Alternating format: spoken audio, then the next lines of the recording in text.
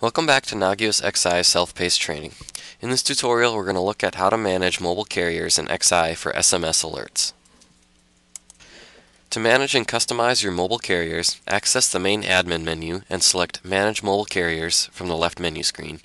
Here you'll see a list of all the current mobile settings on your XI installation, and this page allows you to add custom carriers to your installation.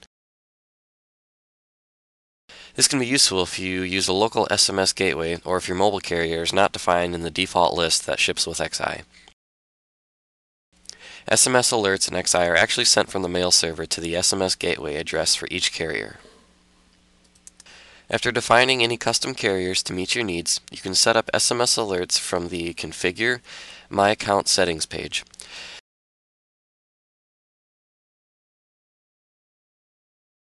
From here, you can specify your preferred notification method, as well as the phone number and mobile carrier for each user.